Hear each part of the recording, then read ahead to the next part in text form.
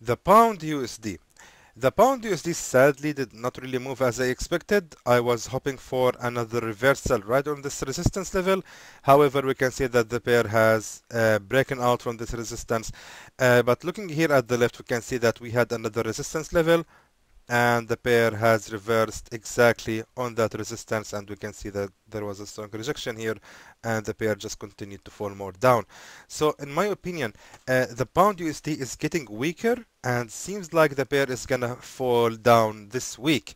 Going to the weekly candles, we can see that right now we are on a very strong resistance zone, and the pair has made so many attempts over the last few months to break out from that level, not even months, years.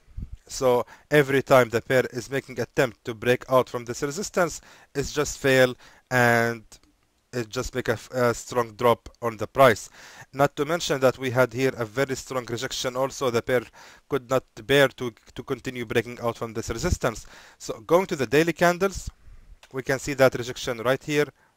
We see that long spike indicating a pressure from the sellers. The bears are controlling the market, and seems like the pair is gonna continue falling this week.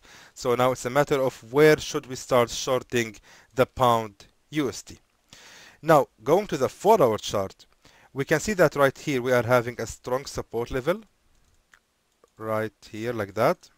And of course, guys, I'm looking at this support right here and this one here as well. And these two support levels have kept their position as a support, because we can see right here we're having a support number 1, and most likely the pair is gonna make a pullback after reversing on a support number 2. So in my opinion, there will be a reversal, there will be a pullback, the pair might go up here, and we are having right here a resistance level, and in my opinion that is the next, or sorry, the best level where we can start actually shorting the pound USD. Because we can see that here we are having a bearish breakout candle, and after this bearish breakout candle the pair is going to respect the resistance level on the left. Therefore, let me just make it accurate as much as possible, like that. If I'm not mistaken, it's like that. Let's just go to the left and see if there was a strong resistance level. Oh, 1 second. Yeah, let's just go to the left and see if we had any good strong resistance level that we can rely on. So we can see that right here we had this good resistance level, also these resistance attempts on the very same level here, and we can see that we had a support and a resistance right here as well. Fantastic.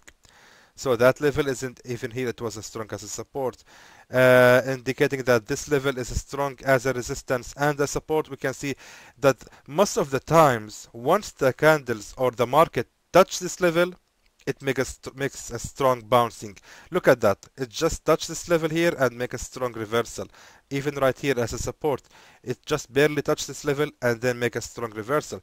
That's how you know if this level is strong or not. You need to find the key support and resistance levels. Check this out.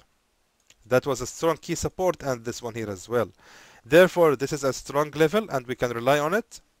Let me just go back to the recent time. This is my advice for you, my friends. Just wait for the pullback, and we already have a resistance number 1. So what we are waiting for is the resistance number 2 to occur. As I said, we are relying on this support level right here.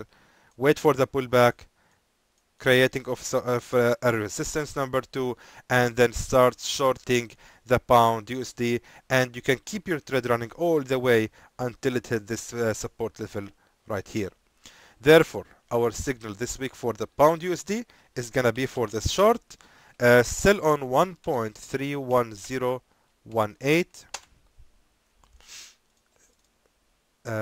31018, correct? And you can set your take profit level on this support here, which is gonna give you about, hopefully we're gonna get them all, 182 pips of profit. Hopefully we will get them all. So take profit level is 1.29199. So that is my analysis this week for the pound USD.